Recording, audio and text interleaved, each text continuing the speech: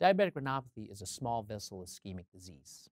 When the blood sugars are elevated, it can affect the blood vessels anywhere in your body. It can affect your heart, your kidneys, the nerve endings to the fingers and toes. But it also affects the back of your eyes, called the retina, where it primarily affects the arteries and the veins. What it does is that it causes a lack of blood circulation. When the retina is robbed of its blood supply, it gets distressed. We found that one of the factors that is released in a distressed retina is called vascular endothelial growth factor, also known as VEGF. When VEGF is upregulated in a distressed eye, it causes the existing blood vessels to leak blood and fluid. And when it leaks blood and fluid in the center of the retina, we call that macular edema, and that can lead to blurred vision. It can also lead to a lack of blood circulation that can affect the peripheral retina and can make those existing blood vessels grow. And when these blood vessels grow, we call that neovascularization, which means new blood vessels.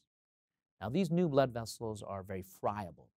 They can actually bleed into the middle of your eye, and patients can develop a shadow in their vision, which is known as a vitreous hemorrhage. Now, these blood vessels also grow with a scaffolding of scar tissue. And when this scar tissue grows into the vitreous, it can contract, and that can lead to the retina to be detached. We call that a traction retinal detachment. There are several forms of diabetic retinopathy. There's the non-proliferative form and the proliferative form. Patients who start off with diabetic retinopathy may start with the mild form, where we see microaneurysms, and those are the outpouchings of the blood vessels. Sometimes these microaneurysms can leak blood and fluid, and that can cause some vision change. Now, as diabetic retinopathy progresses, it can lead to what's called moderate non-proliferative diabetic retinopathy. We often see more retinal hemorrhages in the periphery. Sometimes we see cotton wool spots and hard exudates. And as it gets even worse, we may see severe non-proliferative diabetic retinopathy. With severe non-proliferative diabetic retinopathy, we see hemorrhages in all four quadrants of the retina.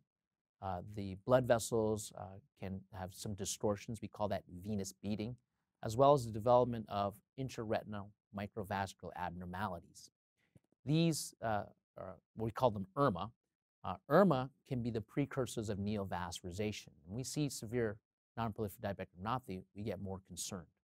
Now, the progression of diabetic retinopathy can get worse, and when you have the mild form, we estimate about a 6% chance of developing into the proliferative form within 12 months.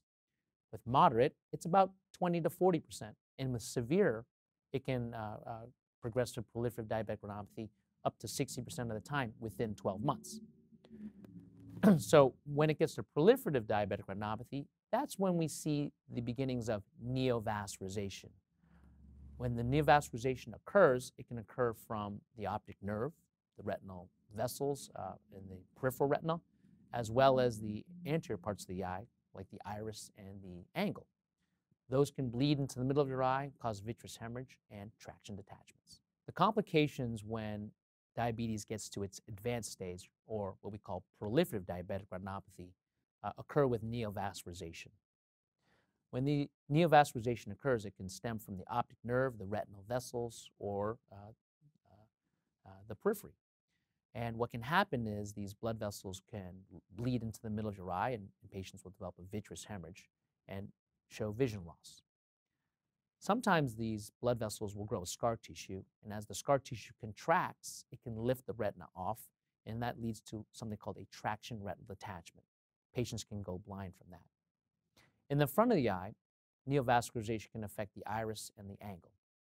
If it affects the angle, it can lead to pressure increases as these blood vessels block the plumbing system of the outflow of the eye. All of these conditions can lead to severe vision loss and blindness within the next few years if untreated.